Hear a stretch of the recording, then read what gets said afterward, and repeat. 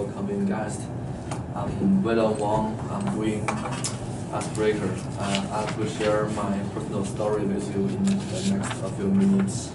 I'm originally come from Beijing, China. Yeah, I remember when I was little, I grew up with a lot of loves from family members, friends, and childhood friends. It's a lot of fun. It's like the best time I have ever in my life. I had really amazing childhood. I was really naughty and annoying kid in the whole neighborhood. I was like wandering boogie little guy, and everyone know me. I was really famous in the community. And actually, I was so spoiled by my parents and my grandparents, just like all the Asian guys, right?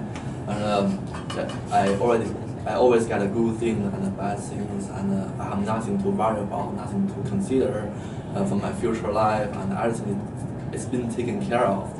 And until let's step by step finish the kindergarten, finish the elementary school, finish high school, and experience some unsuccessful young college relationship, and then until one day that changed my life, that I decided to go abroad, to go outside of China, to go to Canada to pursue my MBA degree. Yeah, and back then it was like 2 years ago, in the year of 2016, when I was preparing for the paperwork for MBA application, I've been told in order to be eligible for that, I need to pass a language test. It's called IELTS. That's all international people they need to do if they want to take any school in Canada. So we all have second language barrier sometimes. So sometimes the things they don't go like you planned it. They don't go that way. So I try so hard. I do try so hard to pass the IELTS, which is taking me half a year. I fail first time, I fail second, I failed 3 times in half a year. Wow. I was really depressed, unhappy, unmotivated. I was impression and I stressed. I lost actually. I lost myself, and then I take one more time. I fail again. It's like I fail again. I feel I'm a loser. I'm like a life loser. I was like, damn, this is not a place I'm supposed to be. I'm not supposed to be in Canada. Maybe I just chose the wrong place. Maybe I was wrong. I should go back to China. Maybe stay with my family and my friends.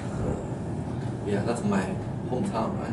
So, yeah, and that's the most sad time of my life so far.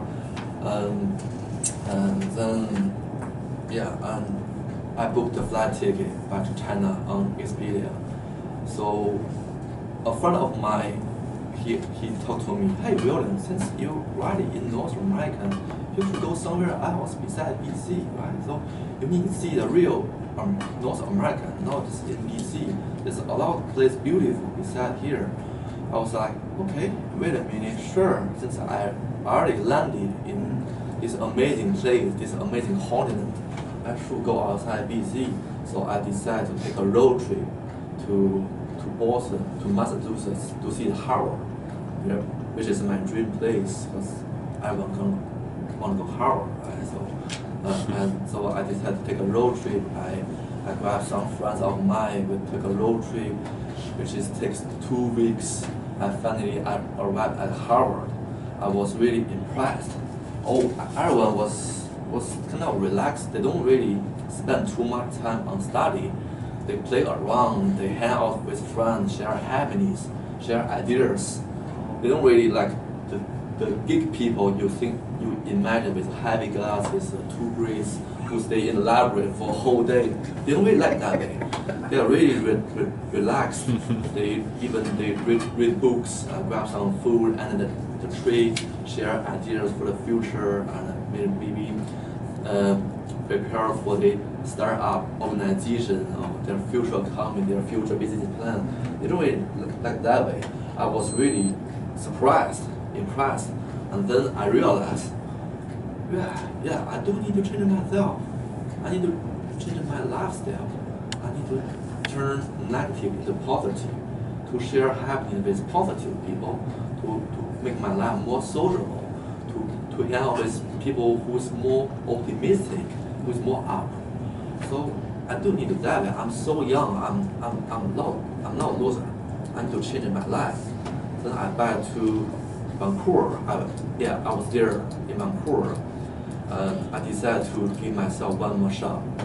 And at the same time, making myself more sociable by hanging out with more positive people, join more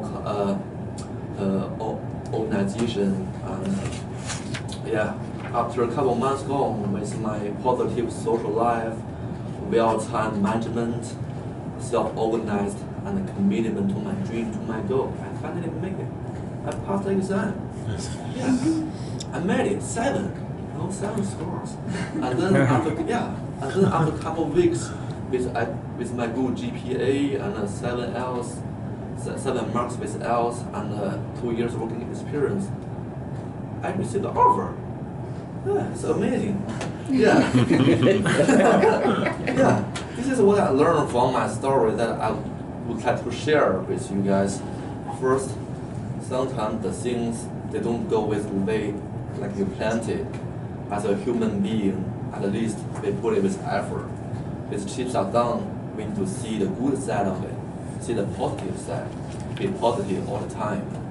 Second, always encourage yourself, find out your real goal, your passion, what's the thing you really want to make you feel happy every day.